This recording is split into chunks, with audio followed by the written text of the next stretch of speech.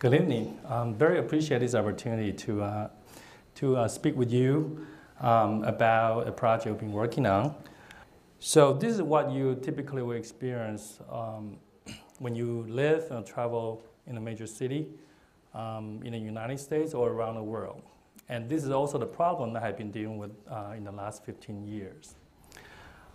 So Louis mentioned I'm the faculty here in Civil Engineering Department, specializing in transportation engineering. In the 15 years, I developed theories, models that actually help the government agency determine the best investment decisions in terms of taking your taxpayer dollars and deciding on what transportation project they are going to fund. Okay. Part of your taxpayer dollars, your gas tax, actually go to a centralized pool of funds that managed by the government agencies. For many years, particularly starting 3 years ago, I was called by a federal agency to deal with a particular problems. It's the I-70 corridor, mountain corridor. If you go ski, basically you know that that's the corridor west of Denver, has the best famous ski resort, Vail, Copper Mountain, Aspen, all in the areas. From every Thanksgiving to March next year, over 15 weekends, people go up, enjoy going out to the ski, enjoy their time Friday and Saturday, and then they'll decide to come back to Denver Sunday afternoon. Okay, 70,000 cars show up in that period of time Sunday afternoon, and a 40-mile distance actually turned into 4 to 7 hour travel. It has been a nightmare like that in the last 20 years, and it's hard to deal with that situation because it's a mountainous corridor. Mountain on one side, cliff on the other side, the entire I-70 is built on bridges.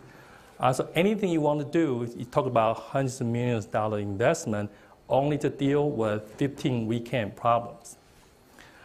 So when you play a number, you look at the benefit-cost ratio, it doesn't make sense. And basically, they call us up to help them evaluate a number of scenarios. And after that, we just realized that nothing works. Nothing to do with capacity, infrastructure, constructions would justify spending of that money. So we came back and said, you got to be some way to turn this around and rethink how we actually manage the traffic, particularly in that situation. The next video I'm going to show you is what kind of inspired me to think about how we can actually manage it differently. But Catherine is going to be the pacer for the cars. She's going to make sure that the cars only come on the highway as fast as we can make sure they flow through. So I'm the old highway, and Catherine is the new highway. And amazingly enough, by the time we're all still stuck on the old highway, we'll do it again, Catherine. Everybody can we can put twice as many people home in time. Okay, so what's happening here, right? The front nodes are our highway systems. And the right-hand side is what's happening nowadays. You polarize all together and everybody gets stuck. Now, if you can actually pace the speed at which rise is being poured, you can see that actually we can do much better. Nobody gets stuck. We can all through the same system, and you don't need to build more. Now, it sounds great. You know, I use this video in my classes, and I showed it to students. Everybody love it. I say, okay, we can understand congestion now. The problem is it's much easier said than done to pace the speed at rise and pour, because it's you and me. We'll decide when we want to leave. You know, we get into our car, we drive, and then only until when we got into traffic, we realize that it's, oh, too late. So now the concept is really about, can we somehow change the way we choose to leave, what time to leave, and which route to take? Actually, in the last 30 years, there's a number of different approaches that have actually been implemented. Now, think about flexible work schedules. Employers, government sometimes encourage that. Carpool lanes, that's where the facility dedicated for those who decide to carpool. When poor, rideshare is really an incentive program somehow to help people to decide, they can squeeze as many people into the same car as possible. But in the last 20 years, we have not been moving the needle fast enough, and that's why we still have congestion problem. Now, fast forward into 2000s, they are considered great ideas in terms of this, and maybe soon you'll see it in your city. It's called electronic road pricing. That's basically charge you a specific fee into a certain area if during the congestion period. You actually pay a fee to get in. That's called congestion pricing. This is in Singapore. This is in London. You have to pay £8 during the daytime to get into a specific downtown core. And then this is actually called a congestion pricing toll roads. This is particularly California CA 91 in Los Angeles area. So toll road is getting everywhere. There are many good reasons why we may want to choose to charge the fee for people to use the facility during the rush hour. Basically, the idea is that if you use it, you pay for it, particularly you are the one producing the most externality costs, pollutions, congestions during that time period. But there's a problem with this, and there's a controversial, ongoing controversy in terms of fairness. Those people may have to pay more, or it could be those who actually have no choices that probably have to a relative lower income. So there's ongoing discussion about the fairness issue associated with this idea. And we still think about this. We never found the health, we never found the organizational behavior areas that whenever you actually use stick and carrot at the same time, you actually achieve the best results. So look at the price, it's like a stick, all right? Stick on, basically you have to pay for using the facility during a rush hour. Now, can we try some sort of carrot concept? And that's where we start to think about maybe we can add new ideas into this concept and then complement each other. So you think about, okay, what the carrot means. You start to think about, in the real world, this actually happened. When the airline overbook their flights, what they do?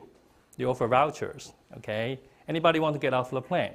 And if three of us, decide to take the offer, get off the next plane and take the next flight, everybody's happy, we solve the problem.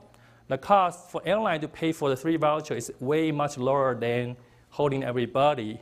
And actually, not only could be a potential penalty from the regulatory agency, but you just got the 200 very, very agonized, unhappy customers. Then if you go to Disney World, Disneyland, you see this, Fast Pass. What does that mean?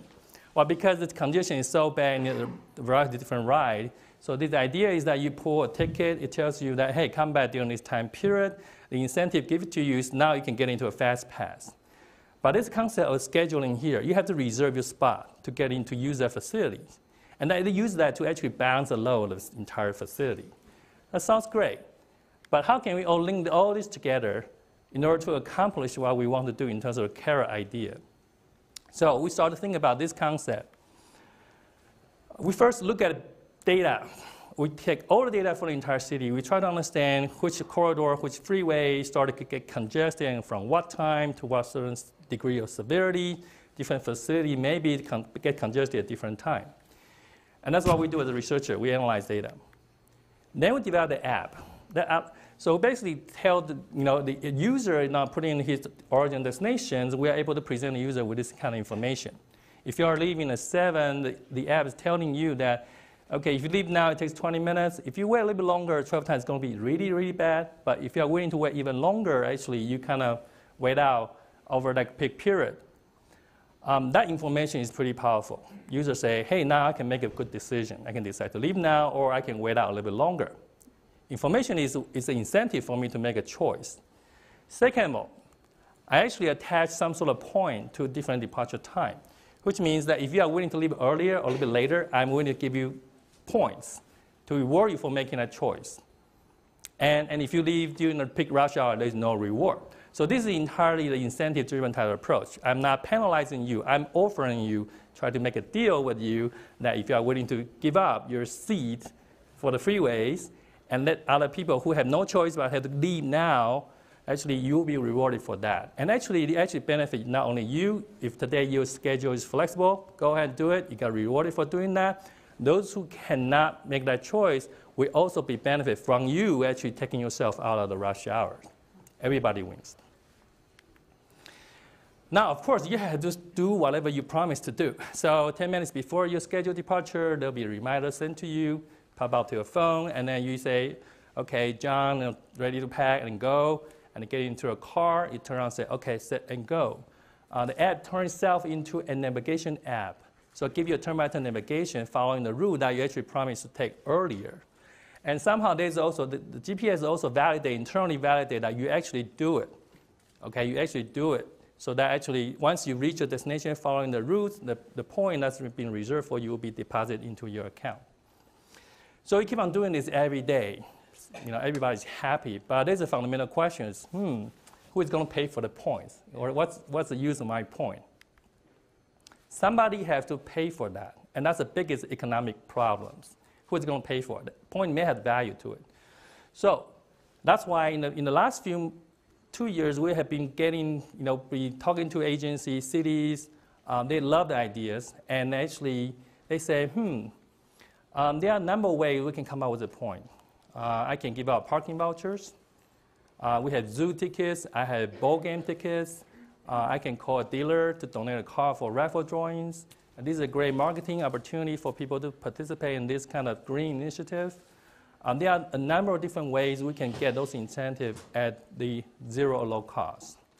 There are a lot of people told us that they really love to donate a point to charities. So we find corporate sponsors to sponsor some local projects. And if you choose not to use the point for yourself, you donate to a charity. Once they reach the point to a certain level, the corporate will actually pay for that project. That's a crowdsourcing way of supporting our local school, local projects. So going back to, okay, we've been doing a very extensive study. Going back to the Denver project I showed you earlier. There are 4 scenarios we're looking at that time. One is to hire a locomotive, a company that will actually move the center barrier left and right to change the capacity, in both directions during the rush hours.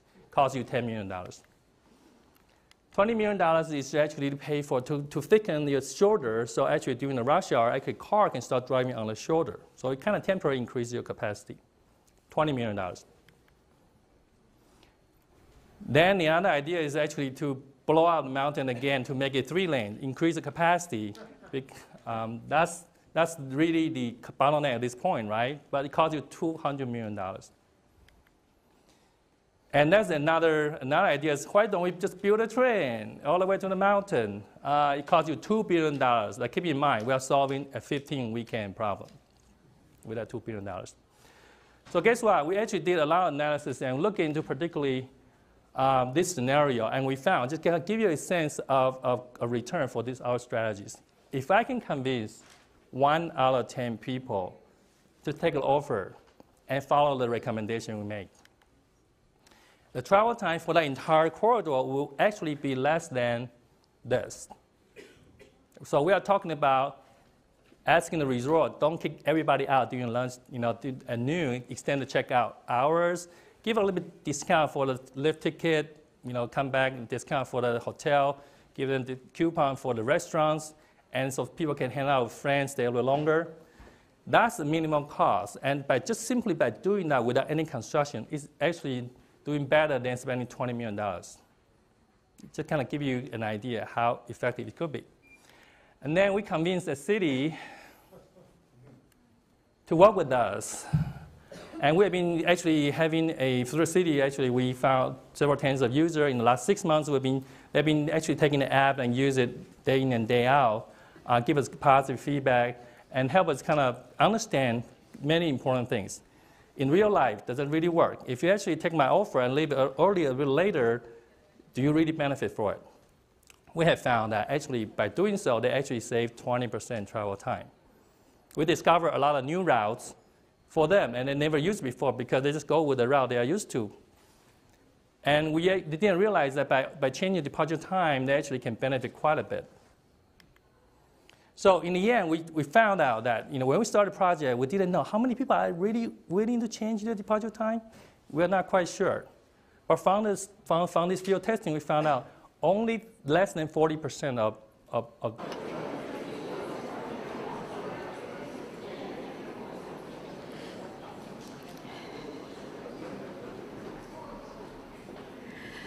Gee, that's a nice hush, isn't it? I'm going, where's my second speaker? I wanted to do this, but you're already quiet. So look, what I'd like to do is to welcome you today to our discussion and to thank you for giving up your lunch hour and your afternoon to join us. I'd like to thank those people who are live streaming with us today as well who couldn't get here. And I need to do a few COVID things because we are in the middle of a pandemic. So if you haven't checked in, can you please go and check in? Can you remain seated at all times? And when we finish at 2:15, we'll need you to promptly leave the venue. So I'd also like to do a big thank you to Martin and Duff TV for doing this for us today. So thank you, Martin. Really appreciate it. So who am I? My name's Meg Smith. I'm one of those 17 residents who had the door knock by WSP on behalf of state growth in March and April this year. Despite what Michael Ferguson would have you believe, we were told that houses from 8A to number 42 would be compulsorily acquired for the demolition of the 5th lane bus extension. I've since been told, just for the record, I've since been told by Michael Ferguson that he would look after me and my house is now no longer affected, which is good for me, but doesn't do much for my 14 other neighbours. At this point, we're not too sure what's happening, but we'll talk about that again a bit later. So look, I found myself accidentally as a spokesperson for a grassroots community campaign. We've called ourselves SOS Hobart 2021, SOS standing for Southern Outlet, Smart, Savvy and Sensible Solutions.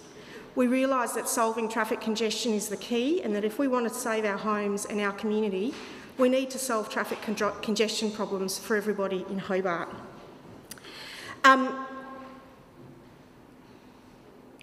So that's who we are.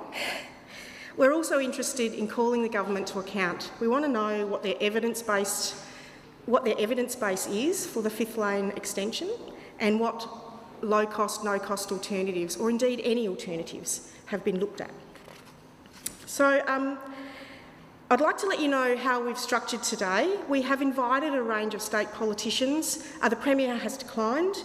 Elise Archer, Mark Shelton, Jeremy Rockcliffe and Roger Gents have all sent their apologies. They are otherwise delayed or unable to attend. We haven't invited Michael Ferguson because I've met with him twice and frankly I'm sick of talking to him. Sometimes you just need to give that up. Look, we've also invited Helen Burnett, Dean Winter, Rebecca White and Janie Finlay, and they send their heartfelt apologies and not able to invite us to join us today. We have and we will be joined by some of our supportive politicians who have been really along the road with us on this journey, and they are Ella Haddad. Ella has got a petition up for us, which we'll talk about in a minute. Thank you very much, Ella. And Christy Johnston, who has been pestering Michael Ferguson and the Premier to get some sensible answers on what's happening. But I'd also like to thank Helen Burnett as well and Cassie O'Connor for their support. So, the purpose of today, because we have met with State Growth and Infrastructure and Michael Ferguson, but we don't really think they've taken us seriously. So we're here to present our argument to you, the public, about Ferguson's 5th lane folly, or at least that's what it's called in my kitchen. We feel like our contribution has not been listened to, and we've got 2 questions we want you to vote on today. We're doing our own bit of public consultation. We've got a couple of guest speakers who've donated their time to us today. We'd really like to thank them for that. And we're going to have, if we have time, we've got 2 guest presenters on the floor who are going to give us some summary comments about what they've heard today. And hopefully we'll have 2 answers for our 2 questions. So what won't we talk about? We won't talk about the current process and individual stories of affected residents. This is happening now on my street. We're not going to talk about that because it's traumatic, it's upsetting, and frankly, it's been a long 7 months and we're sick of it. And I think we all need to realise that there's a significant power imbalance between individual families who are negotiating with a well-resourced and well-connected government department. So we're not going to talk about those individual stories.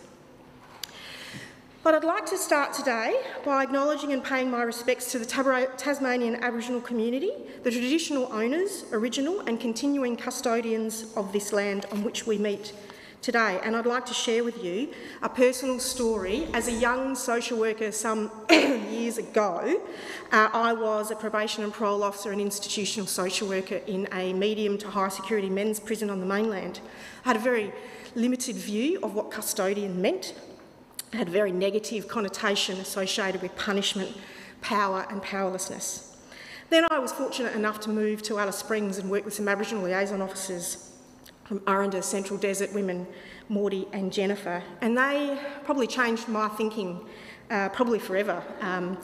And probably prompted me to think of custodian as a privileged keeper and a future guardian. And that's probably one of the reasons why, I mean, obviously my house is in the firing line, so that made me angry, but that future custodian concept is the other reason that has really annoyed or angered me about this whole fifth lane expansion. So what were we told? We were told that all homes from 8A to 42 would go. We were given a whole heap of inconsistent stories. We were told there was 3 levels of government support. Liberal, Labor and the Greens were behind it. We were told it would be gone by Christmas and that the cost was anywhere between 15 and 50 million. We're also told that intentionally no low-cost, no-cost solutions had been looked at. SOS Hobart 2021 considers traffic congestion as a symptom of poor urban planning. Therefore, we need to plan our space. It's important that we plan our space now for us and for future generations that we've never met. Before I hand over to our next speaker, I'd like to just remind you that if you haven't signed our petition, Ella Haddad has sponsored a petition for us in State Parliament. Oh, thank you, Andrew Wilkie, for joining us this afternoon. Andrew and his office have also been huge supporters of us since this began. So if you haven't signed our petition, please put your hand up here and now. We've got some flyers, we've got a QR code you can scan and sign right here, right now. So if you haven't signed, put your hand up. If you want to sign, of course, you don't have to sign. And Catherine in the red jumper will come around, and Duncan has the code as well. So put your hands up, make sure they see you. So our first speaker is Sophie Underwood. Sophie is the State Coordinator of the Planning Matters Alliance Tasmania Network, which represents over 60 community groups from across Tasmania. They are National Planning Champions of 2020 and were named such by the Planning Institute of Australia. They plan for strategic, sustainable and integrated planning for Tasmanians for both now and in the future. Please welcome Sophie.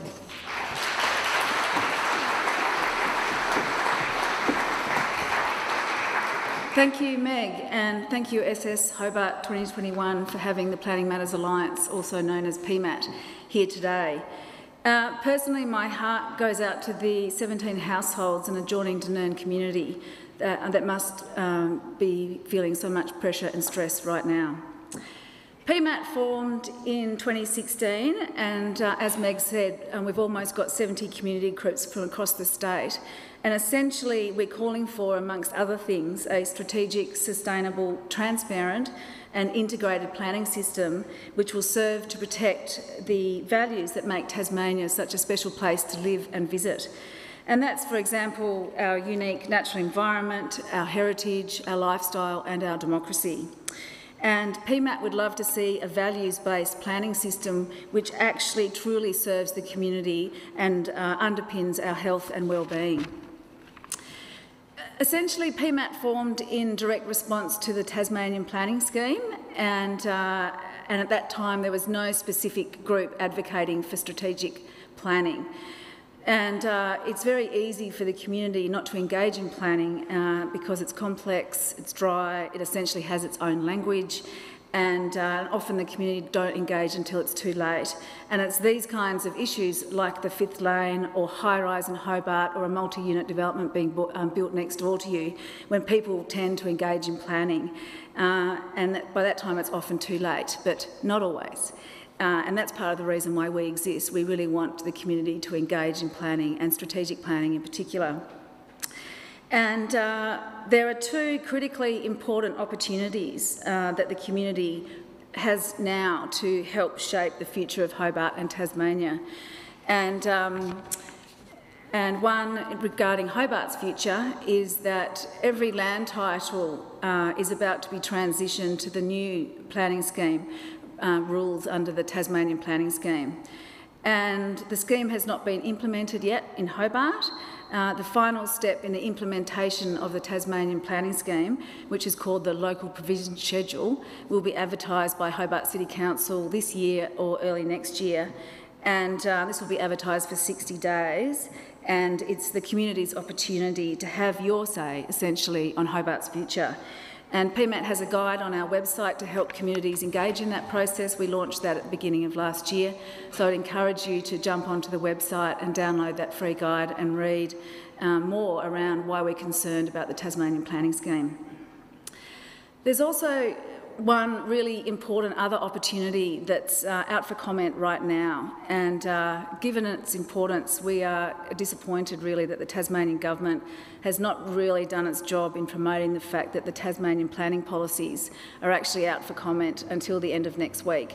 So comments close on those on the 22nd of October at 5 o'clock, and if you have a look at PMAT's website in our news section, you'll see the relevant links for the community to be able to comment on that.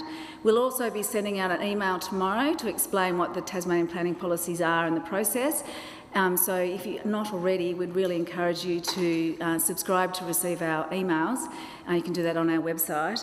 And we will also be sending out our submission on Wednesday before 12 midnight. Next week, if you'd like to see what we've written, and that can help inform your submission into this really important process. And it does relate to transport, I promise. So essentially the planning policies are the newest part of the planning system, and they were developed in 2018, and PMAT actually helped with tripartisan support, achieve 8 amendments to that process, and we helped improve the transparency by increasing the role of Parliament, the Tasmanian Planning Commission and the community in that process. So it's a really important process to be part of.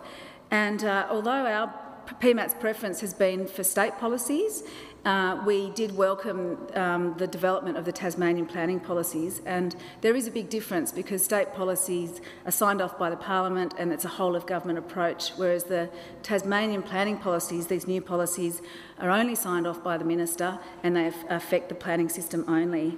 And essentially why they're important is because they create the intention of the planning system. So if you have a plan, what is it that you're trying to achieve? So this is why these are really important, because it's the policies that provide the intention. And it's always been a founding concern of ours was the government should have done this policy work, which they said they would before the 2014 state election, or leading into the state election, and that they would develop a suite of state policies to help inform the development of the Tasmanian planning scheme. Unfortunately, they've done that round the wrong way, but at least this is a step towards strategic planning, and so we welcome that. So what is it that we've been asked to comment on, and why is this so important? And one of those things relates to, for example, transport and infrastructure.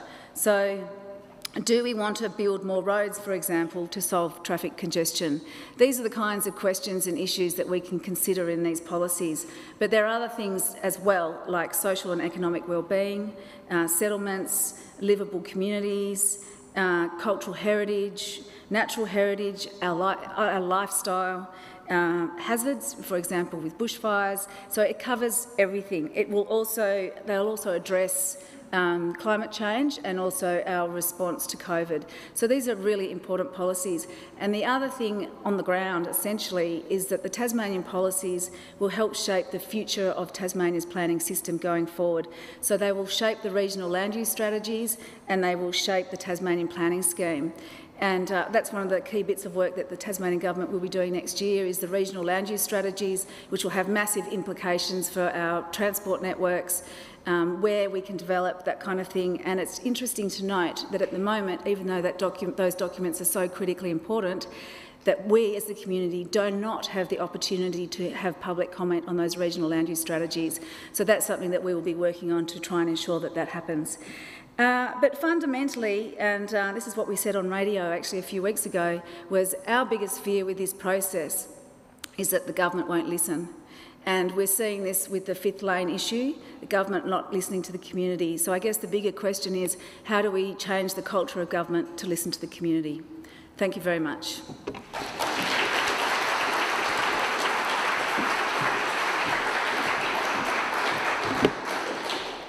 Wow, a plan. That'd be an interesting thing, wouldn't it? Thank you very much, Sophie. So what I'd like to do now, before I introduce our second speaker, is to let you know why we think this is a bad idea. At SOS Hobart 2021, we've got some real concerns. The first concern we have is about the cost. At best, we think Michael Ferguson's claim that's going to cost $35 million in Senate estimates recently is dubious. Why do we think that? Because in a community consultation that SOS Hobart 2021 was invited to, WSP told us that it was a really unstable cliff face. We've had quotes that range from 30 million to 72 million. Martin Blake, Infrastructure Tasmania CEO, told us at a community forum in April that 35 million would get the job started and then they'd work until they ran out of money. There isn't a concrete plan. We don't know what this is going to look like. There's no final impact on Dunern roads. That's still unclear. The geotechnical survey work has not commenced. We don't know the broader impact on those homes in Tolmans Hill and those homes in Sandy Bay. There are so many holes to the price tag. Do the costs include the recent TV advertising campaign? Do they include the public consultation process? Do they include the acquisition of homes? Do they include the damage to existing homes or to the remaining homes? I don't know. We can't get a straight answer. And then there's the broader context. I don't know if you've noticed, but every government across the world at this point in time is going to build themselves out of COVID using big infrastructure projects. This drives the cost of those projects up globally, and reports just this week in the news have noted that there is a workforce skills shortage for construction workers. That too is going to drive costs up. So how much is this going to cost? Is it going to be 30? Is it 35? Is it 72? Is it 100 million? Is it 200 million? I don't know. I think these are really good questions that we as Tasmanians should be able to ask and get straight answers for, or at least best evidence answers. The other thing we don't know is how long it's going to take. What we do know is it's going to happen overnight. So if you happen to be living in Tolmans Hill, Sandy Bay, Dunern, South Hobart possibly, I don't know how far and wide you'll hear the roadworks overnight. One of our other concerns is the opportunity cost. What is lost when we use this money to build this folly? What is not funded in communities, not just in Hobart, but across Tasmania? If the cost blows out, where does this money come from? Does it come from the usual whipping boys? From health, from housing, from community services, from public transport, from regional investment? Especially in the light of recent predicted GST shortfalls. And what do we get? What is the bang we get for our, I don't know how much money we're being asked to fork out. We don't know a lot, but what we do know, and this has come from State Growth's own traffic modelling, that the entire extension of the bus lane will save 2 minutes for the average car journey in a 40-minute window, and 3 minutes for buses in an average hour window. I don't know what you think, but I think that's a pretty bad return on my dollar. It also is, as a traffic management strategy, it will do nothing for you getting home in the evening. Endless roadworks at night, more congestion in the city, induced demand, more traffic, it just goes on and on and on. One of the other things that have concerned us is a poor public consultation process. It's not been genuine. We've heard from Michael Ferguson in a meeting to say that it wasn't a popularity contest and he wouldn't really be persuaded to change his view. So what's the point of it then? Why do we all waste time doing that if it gets us no voice? There have been many flaws in the public consultation process. I don't know if any of you noticed, my husband doesn't have his own email account. He couldn't do a response because you could only do one response per one email. So if you live in a household where there's more than one adult who doesn't have an email address, you couldn't contribute. There's been no genuine alternatives presented that we could vote against as part of the consultation process. And conveniently, in the fabulously looking flyover and video and advertising, there's absolutely been no mention of the Dunern Road homes. I don't know if anyone else has noticed that, but we're already gone on those maps, which, you know, for us is increasingly distressing. So I want to do the first of our votes at this point, and please contribute only if you, or participate only if you feel comfortable. I'm wondering if you can put your hands up, those of you who participated in the recent online State Growth public consultation process that closed, I think it was last month. Yep. Can I get you to leave your hand up if you thought that process was a genuine attempt to hear your views about traffic congestion? Well, isn't that interesting? another thing they can't do. So, what if the problem isn't the resource, but manufactured demand and the inefficient use of the resources that we have? Well, what I'd like to do now is introduce you to Stephen Burgess, and I'm really excited to hear Stephen speak. He's an engineer and urban strategist, which just sounds so cool, who designs resilient and livable cities. He's also the director of Complete Streets, who are interested in livable and contemporary places that we live, and really fits with our view of that custodian discussion that we're trying to open up. Stephen's going to talk to us about land use and public transport, and I welcome Stephen today. Thank you.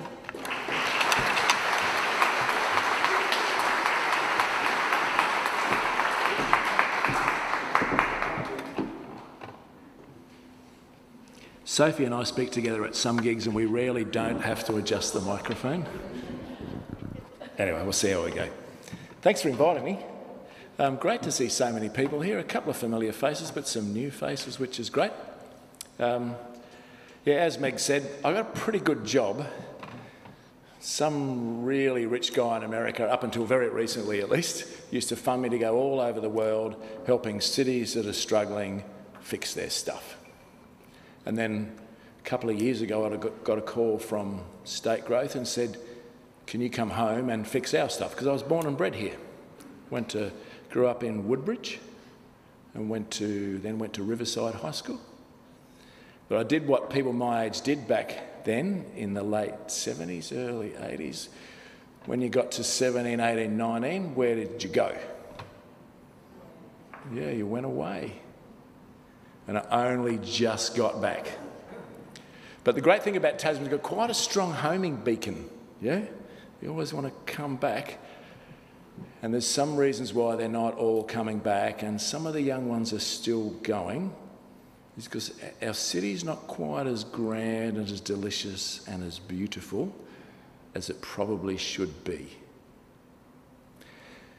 And the great thing about improving cities is it's really, really easy. The only thing about improving cities is if you want to improve it, you have to change something. And that's the trick, isn't it? And the thing about the fifth lane and all these sorts of little projects, you have what a friend of mine calls a catastrophic loss of altitude. As in you get down, start talking about details about project without kind of figuring out, we've got this one piece of the jigsaw and we can't quite get it to fit for whatever reason, without saying, look, there's a whole big picture here you've got to consider. Yeah? At the moment, if you move to Hobart, unless you have a car, you're at a disadvantage. Yeah? What a horrible, mean thing to do to people. Yeah? They cost a lot of money, they're inherently unsafe. Pretty much the same as smoking cigarettes. If you do it often enough, regularly enough, it'll get you. You or one of your friends or someone else will get hurt. There's no way around that. Road safety is the greatest oxymoron of all time. It is inherently unsafe. And yet we're making a city, as someone told me that I shouldn't say this, up until now, we're making a city that unless you have one, you just can't play with the other children. That's really mean, isn't it? Cities that prosper almost always have hideous traffic congestion. And I don't mean between 7:45 and 7:49 you get stuck on the outlet for 8 minutes. I mean that between 6 a.m. and 10:30 a.m. you are just not moving. The upside of that in those cities, and you've all been to them, how do you get about? You look for another way, yeah? And so people fund another way and people walk. Yeah, there is an exception to the great cities who don't have hideous traffic congestion. Someone would know obviously who it is. Venice, yeah? Who's trying to walk around Venice? So that's a traffic congestion of a different type, yeah? So movement is a thing. There are so many more ways to build a city than putting houses on the edge and then saving up the money to build more roads to try and get all those people to start their job at the same time to do a different thing and then crowd back onto those little boxes. There's a great author who wrote a book called Transit for Everyone. And he had a phrase in there that said, if someone came from outer space, they would say, I found the intelligent life form on this planet. It's these machines, cars, and then all these little weird insects jump on the back of them and just go where they go. That we just go where the cars go. They've ruled our lives, they've ruled our cities. I'm working with about 12 cities in Australasia at the moment who are bucking against this trend and say, by this date, they've all got different dates, they've all got different reasons, by this date, we will have no cars in our town centre. They stink, they smell, we don't like them, they're ugly. They take up our exchange space. And they're not doing this because they've got some greeny, lefty, radical, bloody thing. They're doing it because, you've got cars in your city, you can't make any money. And that is the thing. We all need to we want opportunities for our young people, we want more people to come and invest here. We don't want all our kids to leave at 17. We want them to stay, to invest, to do something in an exciting new city. The problem the city's got is not the fifth lane. The problem the city's got at the moment is we've got no plan. This should be the best small city in the world. No doubt about that whatsoever. And the way to get a good small city is to do two things. You've got to make it immune to the car problem. Get one, don't get one, doesn't matter. You can still participate fully in society, and it's got to be green. Delicious, slow, involved, full of patient people that are enjoying this beautiful place. And they're so easy to build. There's two things that don't make it work. And they're a bit of indemnity, and Sophie mentioned it, our planning scheme doesn't allow us to build the thing we want the most, which is small, intimate, involved, delicious villages where you know all your neighbours, you can walk around, do most of your stuff in your local neighbourhood, and you can get on rapid transit to go to a different neighbourhood who might have stuff that you don't have in yours. That delicious human experience of going to your local butcher, baker, candlestick maker and say, oh, good day, Steve. Oh, those snags you like, I got some in, I kept some for you. The thing that's killed that experience for most of Australian cities is the car. Because all the houses are too far away from the shop. They're not all stacked up on top of each other close to the shop. They're miles and miles away. I've got to get in my car and drive. If I'm driving, someone's got to pay for my road space, which is enormously expensive. Then someone else has got to pay for my parking space, which makes... So who goes to a shopping space and said, I know what I'd fix North Hobart. What we need there is more traffic. Who thinks that? But I know there's some, hopefully there might be one of them here, saying what North Hobart needs is more car parking. Who's going to stay there and say, yep, more traffic jams, more smell, more black space, less trees, more yuck? Who wants that? There are two things you can do with your public space in your city. One is allocate it to movement, and the other one is allocate it to exchange. Moving, cars, bikes, it's all movement, buses. That's how the city gets around. And every time someone moves, it costs you money. So the only way to get it back is through the exchange space. Not just beer for money and all that sort of stuff, but hugs, warmth, talking, smiles. That exchange space gets people to go to centres to stay for longer.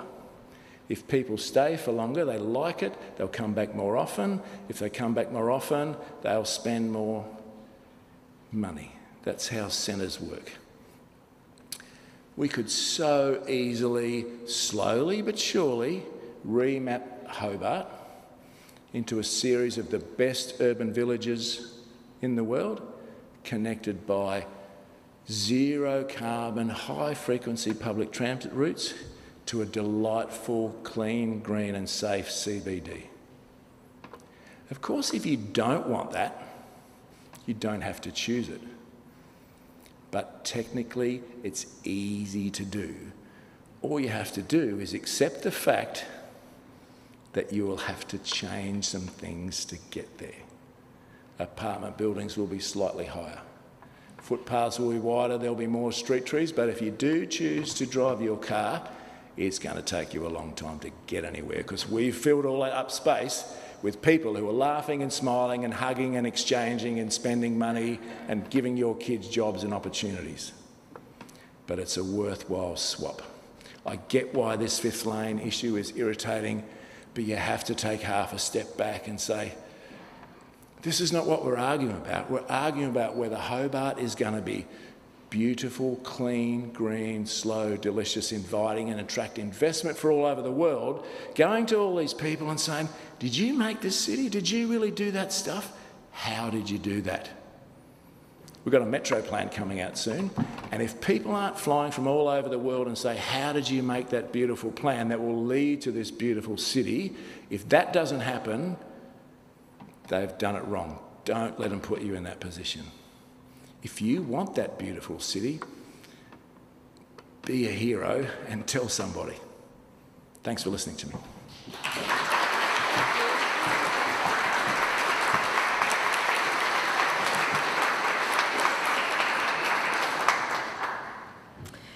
Well, there we go with the microphone again. Thank you. Thank you, Steve. Some really interesting perspectives. So what are our solutions at SOS Hobart 2021? Okay. We think it's not a one-trick pony. We think it's about choice for commuters, whether you choose cars, whether you choose public transports, whether you're going to walk, hoverboard or fly. It's all about choice. We were told we only needed a small change in car usage, 4%. 4 people out of every 100 needed to have a different choice to improve traffic flow all the way across the system. We understand that the options we're about to present aren't the only options, and we understand that other people have different ideas. What we're saying is we want to put our options to you so that you can tell us whether or not they're any good. We are looking at imminent, urgent threat. We have bulldozers at our gates. We're going to look for low-cost, no-cost solutions that can give us some direct relief between now and Christmas. So we've got 3 broad topics: stretching manufactured demand, reducing that demand, and the better use or most efficient and effective use of the existing resources that we have. Stretching demand. So we have manufactured demand to peak on the southern outlet between 7:30 and 8:15. The good news is that we can manufacture demand any way we like. I work at the Royal Hobart Hospital and I am well known for the comment, it's not the chemical composition of carbon, we really can't change that. We can actually design this system any way we want. Suggestion 1. And this is a suggestion for all people, whether you take public transport or drive your car: staggered work hours. The public service is the largest employer of people in the city of Hobart. Imagine Service Tasmania that starts at 7 in the morning and finishes at 7 in the evening. Okay, imagine Service Tasmania that starts at 8 o'clock in the morning and finishes at 6. We can design those staggered work hours which reduce demand on the southern outlet really easily. Second, free off-peak public transport for people. We can reward people for changing their behaviour so that if you don't need to travel in peak hour, you actually get rewarded for not travelling for peak hour. Reducing demand. What about working from home? If COVID has taught us anything, it's that letting people work from home doesn't have a disastrous effect on productivity. And that letting people work from home actually has positive benefits to regional communities where people are still living and working. Another idea for reducing demand is to reduce the use that freight or the transport industry has for the road between 7:30 and 8:30.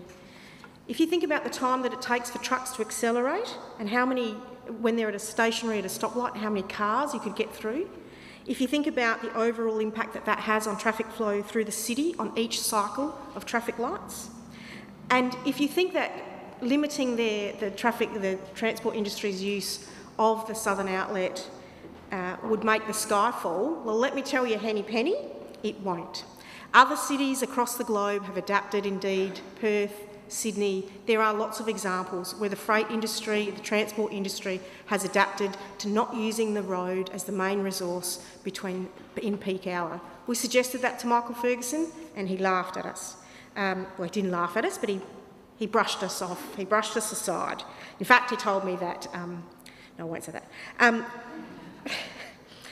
He did raise, Michael Ferguson defended the transport industry's right to use the resource for 1 hour during peak demand as more important than my private property rights to live in my home for the next 30 years. What's another way we can reduce demand? We can decentralise our services. Healthcare is the prime example. We have hospital in the home services and community rapid response services that allow for patients to be cared for in their own homes, in their own communities. We don't have to drag you up the Southern Outlet into the Royal Hobart by ambulance every time you need to see a doctor. But those services aren't funded. Why not? Well, because we don't have any money. Not only do we reduce the need for staff, patients and families to drag themselves up the Southern Outlet and indeed in from Sorell and every other place, we create jobs in regional economic areas and we reduce demand on the Royal Hobart Hospital and the Tasmanian Ambulance Service.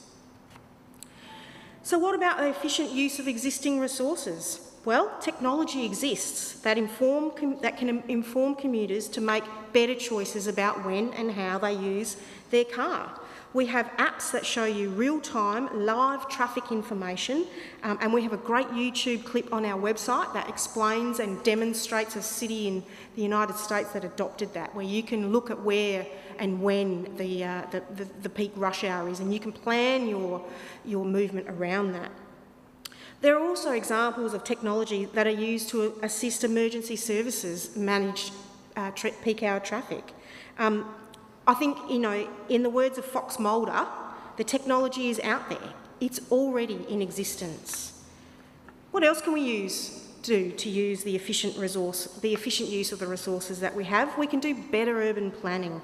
We can do better inner city development that frees up existing house stock, that locates those that need acute services closer to medical resources, and that builds vibrant inner city that's attractive to young people. All this without more cars. We invite you to think of living in Bergen in Norway and not Boston in the States. Think outside what you would normally do. Imagine all those people who would like to move out of their existing homes into a nice inner city space, but there just isn't that opportunity to do that. Another example of the efficient use of resources is the world's best practice park and ride. If you're going to put a park and ride services in, at least resource it properly. Otherwise, you set it up to fail. Michael Ferguson's put 120 car parks down in Kingsborough area, and he's talking about moving 1,000 people an hour. I had to do the math for him and said, what are you going to do with the other 880, Michael? He said, they're going to kiss, it's the kiss and drop. I said, what? 880 people are going to kiss their kids goodbye and drop them at the... Are you real? Do you do any of your kids' school runs? I doubt it. Anyway, I don't think that he's designed it to succeed. I think that he's designed it to fail. But there are lots of examples of best practice, beautiful park and ride systems across the globe. We don't have to design that ourselves. We can borrow the best thinking of other people that reduce inner city congestion, so that if you drive a car, you've actually got less people on the road that you're driving with. That put less pressure on parking because you can actually park in a space when you get into town. They increase regional economic development opportunities and reduce accidents on roads.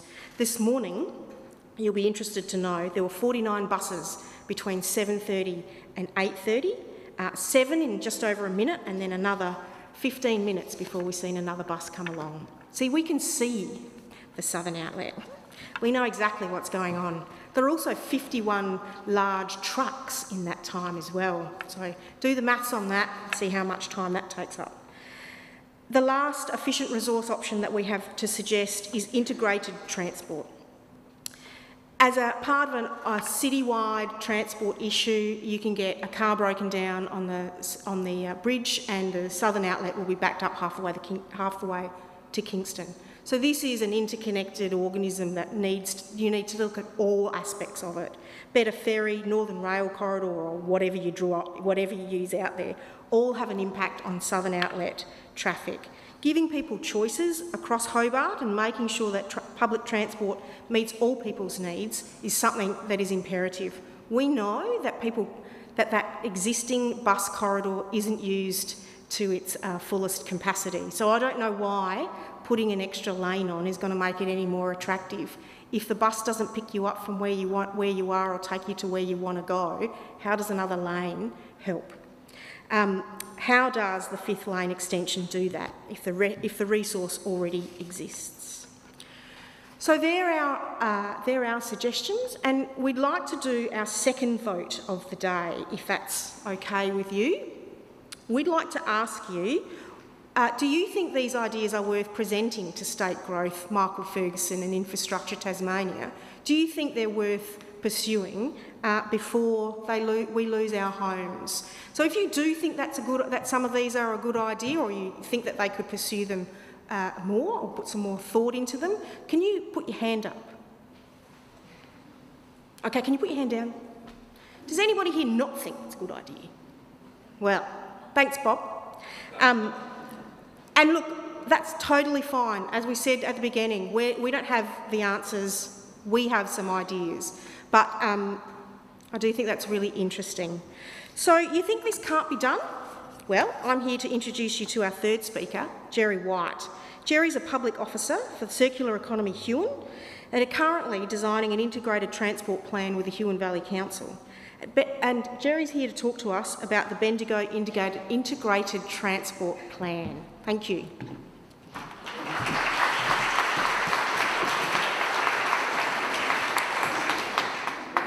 Thank you, Meg. Thanks for coming. Well done, Meg, for organising the event. Terrific. We've been exploring integrated transport for the Huon Valley, and we've come across a number of case studies. And the one that I want to talk you through today, I think, is particularly relevant for where we're at in terms of the southern outlet. It's about Bendigo and what they developed, which was called the Integrated Transport and Land Use Planning. In the early 2000s, the population of Bendigo was growing, and so they started thinking, well, what's going to happen in terms of congestion and when is it going to reach maximum capacity? So Vic Roads got together with the council and they proposed the Bendigo Road Transport Strategy. And that was about the extensive and expensive road capacity to tackle peak hour congestion. Does that sound familiar? To reduce delays and improve safety. But it was interesting that through a comprehensive campaign, the Bendigo community rejected the idea of more roads and wider roads. And their view was an alternative one, that what was important was that they needed instead to consider things like lifestyle health. They also need to look at, well, what are the climate change impacts of having more vehicles because of wider roads, and also about running costs, particularly for families. And so, stemming from that, the council said, this is important that we listen to people. And they set up a consultation process that was most impressive. And they went through the usual things, such as surveys. They had storytelling campaigns, and they were published. Public forums, information sessions, workshops, people put in submissions. They had a children's art competition, and they used social media extensively. And as a result of that, they decided that they would be able to move and put together an integrated transport plan. And the mayor, Peter Cox, the mayor of Bendigo, said, the community involvement, engagement and support for a strategy of this type are unprecedented. So it was a community activity and the community response to the consultation that got this moving. The council decided that what was important, that it was a collaborative process of putting together an alternative plan of transport, and it needed to be transparent. These are good words. It was about building community trust. and gaining the support of key stakeholders and also the broader community. And they did this in a number of, I think, really interesting ways. They established a partnership with over 20 businesses and non-government agencies to bring together to work on transport. As you would expect, quite a lot of these firms were directly involved in transport, but it was broader than that. So it included banks, as you would expect, the Bendigo Bank, and also universities, health providers, churches, and also the Business Council within Bendigo. So this is quite inspirational stuff. They also, of course, realised the importance of working with government, and they worked with the council, and they also worked with state government departments and agencies. And by 2012, a couple of years after they started that, they had a figure of something like 90% of people fully supported the vision for a sustainable transport strategy and an integrated transport strategy within Bendigo.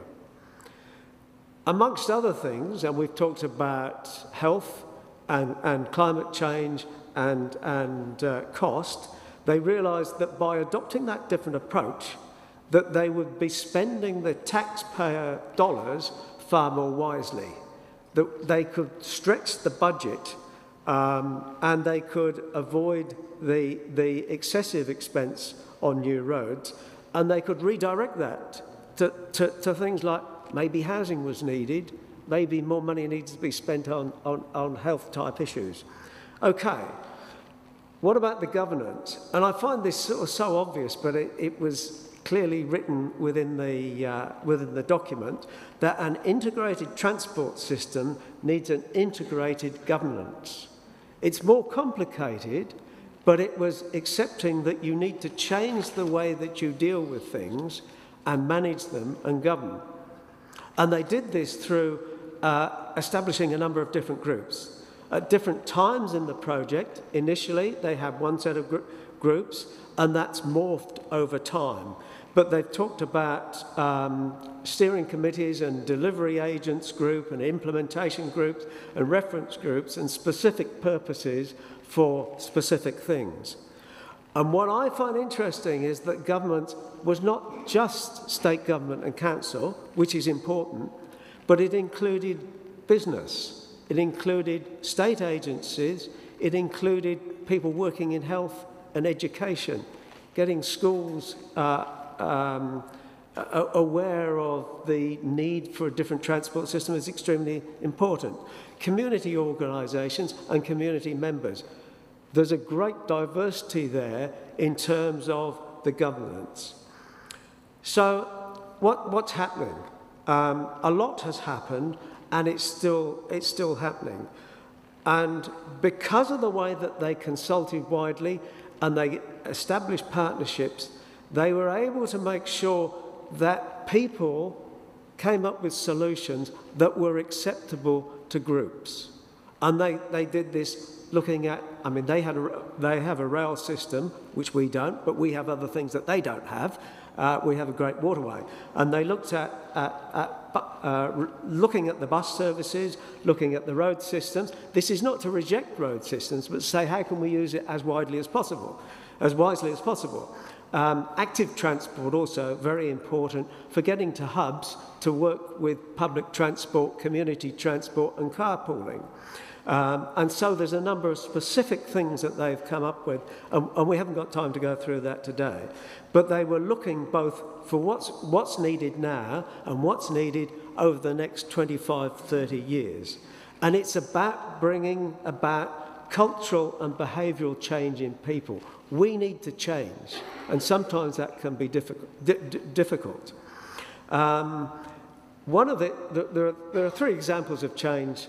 I like the thought that the council decided that it was important that their people were using other forms of transport. And so they established a bike fleet for the council so that the people that were having meetings elsewhere in Bendigo could use push bikes and presumably e-bikes as well to get out instead of just using cars. With a number of employers, because of the partnership that I talked about, they were able to talk to them about what they called a 1 in 5 system, that 1 day out of 5 every week, people wouldn't bring their cars to work. Now, that doesn't sound a lot, but that's a reduction of 20% when you think about it, and that has an impact where you've got 19,000 movements on the Southern Outlet a day. If you reduce that by 20%, you bring it down to what? 15, 16,000? Could easily solve the problem. So that was one of the things that they did. The other thing that they have done is to say, we've got an integrated transport strategy, that any new developments, any new subdivisions need to be consistent with the transport that we're recommending. And they're in the position to make sure that that happens. There are a stack of specific targets and actions that are being progressively tackled. And I spoke to the lady who has responsibility in Bendigo this morning about the transport strategy, and the council is again moving to the next stage of the implementation, which is exciting after 10, 11 years that this is progressing well. So the future looks to be assured. And so my question is this, that if Victoria can manage what I see as a fairly inspirational change of transport, how much better can we do it in Tasmania? Thank you.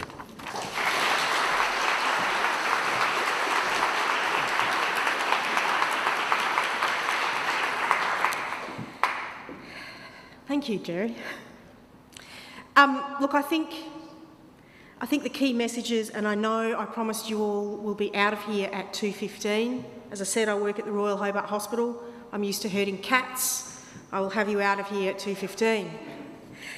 So I think the thing to remember is it's all about choice. It's not a one-trick pony. It might be a road, it might be public transport, it might be walking, it might be better urban planning. It is about a plan, and it is about us all getting involved with what that plan is. So you might think, what have we tried?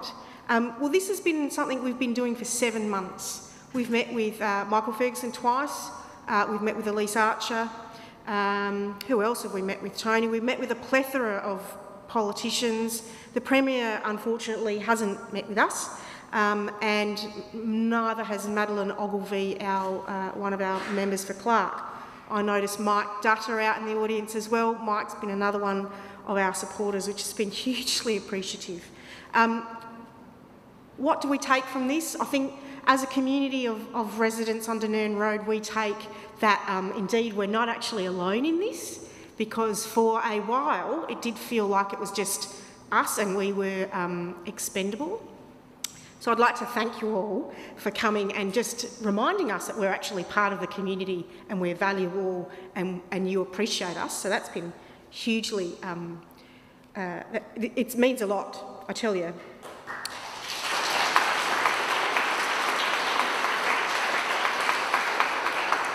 I'd like for you, if you could, I'd like for you to sign our petition. If you've signed it, get somebody else to sign it. It's open until the 17th of November, and it's one way that we can clearly demonstrate to those in power that people don't agree with this. Stop it, stop it, stop it. We'd like you to feel free to ring your politicians and let them know you think this is a stupid idea and a fat waste of money. They're going to tie us up to this for, I don't know how long this is going to cost us or how long we will be paying for this, and that's what really really frightens me. Sign the petition, contact your politicians. If you would like to connect with us as a group, we've got a website. It's called, strangely, SOS Hobart 2021. Actually, it's not. It's called soshobart.org. Please do get involved. We think traffic congestion is a symptom of poor urban planning. I'd like to thank our guests. I'd just like to point out as well, we were giggling up here, you might have seen us. Steve was one of the original authors of the Bendigo Integrated Transport Plan.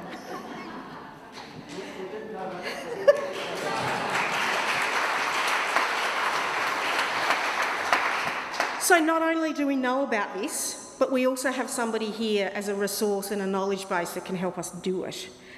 Do know that we're exhausted up on the hill, and you know, we've had a lot of wine drunk. But anyway, well, that's a conversation for somebody else.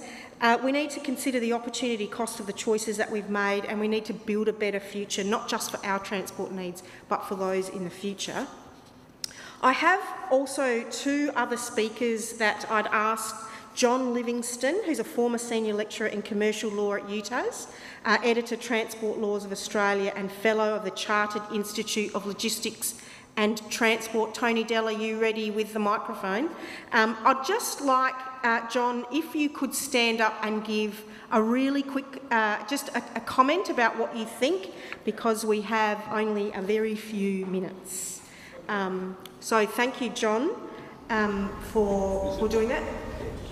Okay. You can just where you are, John, that would be good. I should really forego this and let you ask questions, but we're pretty well right on the money. May I say, I've been interested in listening to the comments. Bob and I agree on one thing. We think that the proposal for the fifth lane outlet is in fact a great waste of money. Helen Burnett, already said so. Well, I did ask. Close to your mouth. Press. It needs to go up. I love technology. It always bites me on the bum. Now, Bob and I both agree on this. We don't agree on a number of things, but that's all part of the fun. What I do find is that the consultation with the people involved in it has been abysmal. I know Mark and Blake, we've done a lot of work between us, not recently, and he showed me how, in fact, all the traffic movements in the whole of Tasmania are monitored. The answer, I think, is probably in an article I wrote in the Mercury about the alternatives. If I was to channel Green Hitting in 2018, I'd find that these were his proposals. Investment in a new CBD transit hub, provision of infrastructure facilities for a new ferry service, activate the northern suburbs rail corridor for passenger transport, David Macquarie Street transit priority measures, we're only just seeing that, and priority on key northern and southern arterial corridors for passenger transport. Thanks, John. Thanks, John. That's it. Sorry. That's it. We really are going to move you through. Bob, I don't think we're going to get to you at all. What we might do, Bob, is see if we can get you taped afterwards, perhaps, and put you up on the website. Thank you, Martin. So Bob's a former lecturer at UTAS School of Geography and Environmental Studies. He's a Master of Transport Economics and is particularly interested in changing societal travel patterns, particularly as female workforce participation has increased. I know Bob will have a different view, and it's important that we listen to all the views. I have a Masters of Economic and Regional Development, for what it's worth, and I also teach health economics at the University of Tasmania. The opportunity cost of what we're about to be foisted onto us is absolutely, makes me want to scream or drink wine. Anyway, just as like you would in the movies, it is now 2:15. I'd like to do the thank yous. Think of them as the credits. Please move out of the room as I read out the thank yous. Thank you very much for coming. Don't forget to ring your politicians. Thank you to Sarah Carson from the Hobart City Council, who pulled this together for us really quickly. Thank you to Helen Burnett for her support, Ella Haddad for her petition, Christy for her support and parliamentary questions, Andrew Wilkie for his parliamentary questions and support, Mike Dutta for the use of his cafe and his ongoing support, Cassie O'Connor for the payment of the hall, Vicar Bailey for his support in helping us get it together. Big round of applause for Martin Duffy, who's live streamed this. If you get a chance, have a listen to David Minchin from the Giant Hamsters, Stuck in the Middle with You, a bastardised version of Steelers Wheel Classics. I'd like to thank the guest speakers for all of their time, to Steve Burgess, Jerry White and Sophie Underwood. I'd like to thank you for coming. I'd like to thank the community of Denern Road. I'd like to thank all those people who letterboxed. We delivered 5,000 pamphlets. I'd like to thank all our supporters, and I'd like to thank David Minchin, because everybody needs a good protest song, and mostly and special thanks to Michael Ferguson for uniting our community and reminding us of our custodian responsibilities to the City of Hobart. Enjoy the rest of your afternoon.